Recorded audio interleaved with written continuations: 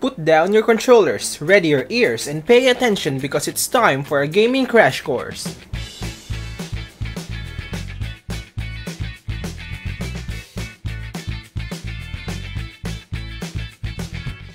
Greetings gamers, welcome to Gaming Crash Course, a series of videos that aims to talk about obvious concepts from video games using our own unique interpretations. From gaming terms to our personal standpoints on certain gaming concepts, we will be discussing them all. But do remember, we are not forcing any definition of a gaming concept on any of you because in the end, it's your opinion that actually matters to us.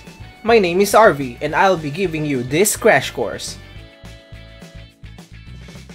As you may have noticed from the title of this video or this episode, we will be talking about role-playing games, or rather, role-playing video games. And I make a difference because, did you know, the role-playing video games that we all know and love today were actually inspired by pen and paper tabletop RPG games like Dungeons and Dragons. Yes, before they were video games, RPGs were actually tabletop games. This may be obvious to you or not, but that doesn't really matter cause the topic of this video will focus more on RPG video games. So despite giving you that interesting little fact, I may still use the term RPG games interchangeably without the video to make it shorter. So excuse me if I think a single word more is too long for me. Getting back on track, what are RPG video games then? Well, I'm pretty sure that just the term RPG evoked some games from your memory, like Final Fantasy, Kingdom Hearts, or Chrono Trigger. Given that, in order to get a solid and believable definition of RPGs, we need to look at similarities. Of course, with the magic of an already finished YouTube video, all games are already provided for in each element I'm about to give. The first element I'd like to mention is the story aspect of RPGs, because you can't really have a good entertainment medium such as video games without a proper, understandable story that audiences will enjoy. And RPGs especially need a proper story in order to function. Though disclaimer, there will always be exceptions to any element I give depending on how creative or how stupid certain games have been developed. Having shielded myself with a disclaimer, let's move on. A story revolves around the basic plot that the main character has to push through in order to reach an ending. In video games, the narrative itself won't really be any help in distinguishing an RPG's identity since all developers have the freedom to make a plot unique to their ideas. That's also accounting the fact that any story can work in any genre based on how the gameplay mechanics were crafted in relation to the game's lore.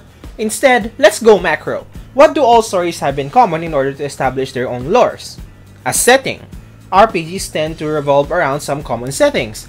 First, and obviously, we have the undying fantasy setting. You can't talk about RPGs without talking about games with a fantasy setting. Look at the earlier Final Fantasy games or Dragon Quest games, the pioneers of the genre. They have those common fantasy tropes that were popularized by writers like Tolkien and tabletop RPG games, as I mentioned before, during the 20th century. That's why we have magic, swords, wizards, dragons, elves, dungeons, and a lot more in our role-playing video games. But despite these abundant fantasy-themed elements in these games, RPGs are not entirely exclusive to this setting. Let's look back at the Final Fantasy series. Looking at the title, we have the word fantasy in it. Pretty obvious, right? But do notice that in some later games in this series, 7 for instance, which by the way is having a remake, so kudos Square Enix, we have a story set in an industrial setting. A lot of the elements in these games are very sci-fi in fact. That leads to our second setting, if it wasn't that obvious yet. RPGs also tend to be put in science fiction settings. Just look at Chrono Trigger, having time travel, or some of the more modern Western RPGs like Fallout and Mass Effect, which have sci-fi plots revolving around post-nuclear war and space apocalypse worlds, respectively. Now that we've had dragons and Reaper alien beings to deal with in RPGs, finally we can have RPGs that aren't set in the modern era. Put your gaze upon Japanese RPGs. Most of the time, we see high school students grinding it out against otherworldly monsters to raise their levels to 99. In this category, we have the acclaimed Persona series or the more obscure Akiba Strip game. Yep, you should totally check that game out. Anyway, based on a story perspective, we have determined some common settings found in most RPGs that help establish important in-game lore and history that help keep them alive and immersive. Moving on, we have another element essential not only to RPGs or video games in general, but to the entertainment media as a whole, the character. In RPGs, emphasis on a character is very important since the point of this genre is to put the player into the role of an avatar or player character, hence the name role-playing games. And most commonly, we have the normal silent protagonists in video games. Like in Chrono Trigger, Earthbound, or even Pokemon, there is a predefined character that doesn't have a voice. The point of this, as cited by most RPG developers and video game analysts, is that having a silent protagonist helps players identify with them more easily. The silence of the avatar effectively makes it a blank slate for any player to fill the gaps regarding the character's traits and behavior. It can even be viewed as how personalized an in-game avatar is in relation to the player. This is usually done through specific actions in-game or plainly just through a player's imagination. This is why a lot of RPGs offer player choice throughout the game, despite some not having any actual consequences most of the time. A great example of this is the Persona 4 Golden game. Throughout the story, we are given constant choices in every scenario, despite most of them not having any real effect to the game's world or ending. These choices, however, allowed players to imprint their own impression to the character. Lines of dialogue usually include the nice guy greetings, the neutral or sarcastic answers, and of course the how to be an a-hole 101 reply. But despite the creative use of the concept, it is undeniable that silent protagonists started off from technological limitations. Luckily, a lot of games have been adapting a creator-owned character system like the Elder Scrolls series and Dark Souls thanks to the capabilities of today's hardware. Given this, some RPGs still prefer a specific player character in their games, especially if the focus of those games is storytelling, like the Witcher series, Disgaea series, or even non-RPGs like Half-Life, Portal, and The Legend of Zelda.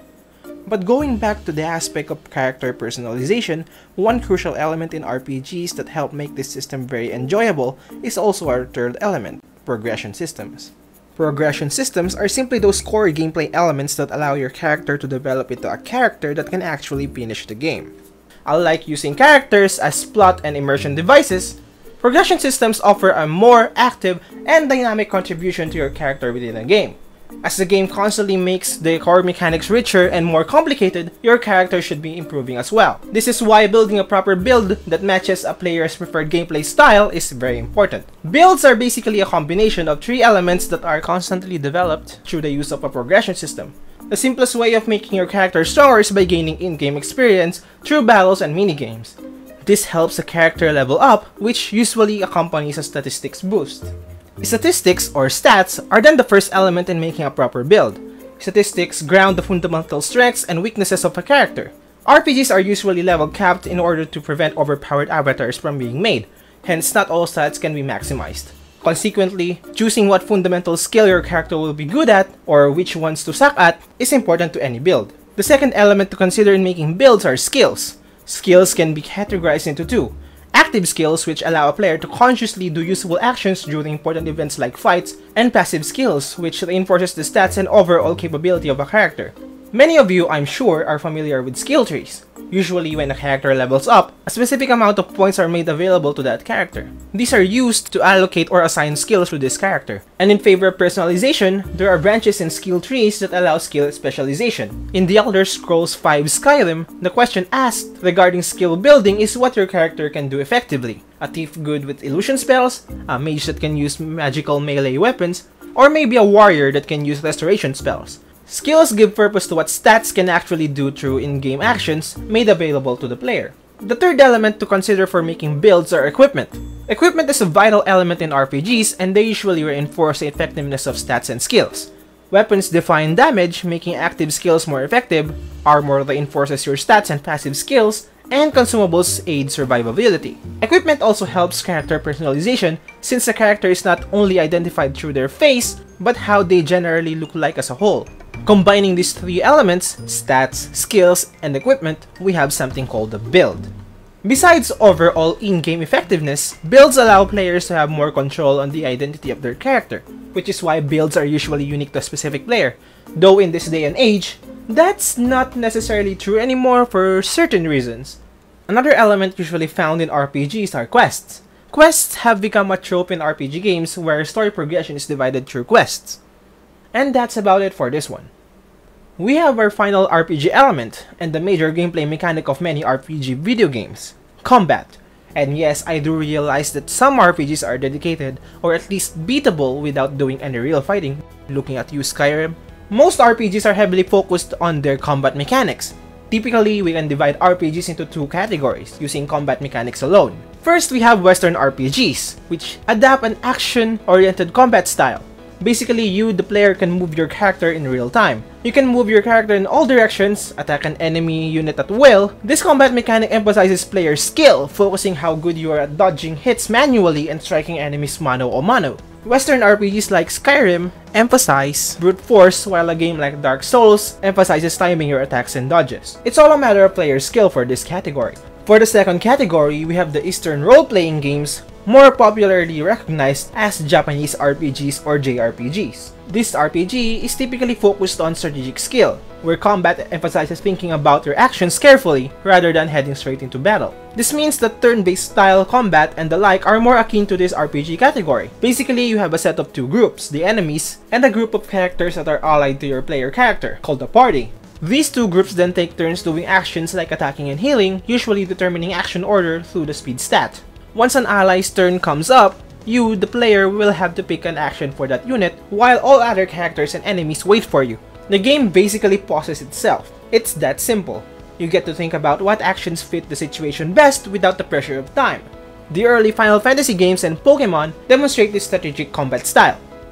Now that we've laid out these similar elements found in most RPGs, what then? With everything I have said, is that really enough to define an RPG? I mean, I've said so much stuff this past few minutes, but have I given you guys a substantial definition to what an RPG is? We can be confidently sure of one thing about RPGs at this point. RPGs emphasize character immersion into the game world through the personalization mechanics found in most elements. RPGs are games that allow players to, surprise surprise, roleplay. But one thing I'm even more sure of right now is that this definition isn't enough. Yes, RPGs are usually fantasy, level-up, turn-based types of games that allows a player to identify with his character or whatnot, but there's still more to it than that. RPGs are interesting because there are so many possibilities due to its potential as a video game genre. Grounding RPGs to this set of elements definitely wouldn't be giving it justice. We still haven't talked about Final Fantasy X2, X2? X2? I don't know. With real combat mechanics akin to a turn-based RPG, or the Tales series that seem more like a fighting game than a JRPG, or those other RPG subgenres that deserve a video of their own. Well, these are topics for a different day. For now, I leave you with this. RPGs aren't that simple. If developers get creative enough, RPGs will transcend the descriptions we've laid out here today. And that concludes our gaming crash course. Learn hard, game harder. Dismissed. Hey, you watched through the end. Kudos to you. You really liked it, huh? Well, we will do our best to bring crash courses to you here in our channel. So for the meantime, you give your thoughts in the comment section below. Oh, and subscribe. That makes it easier for you to find our videos. Well then, see you.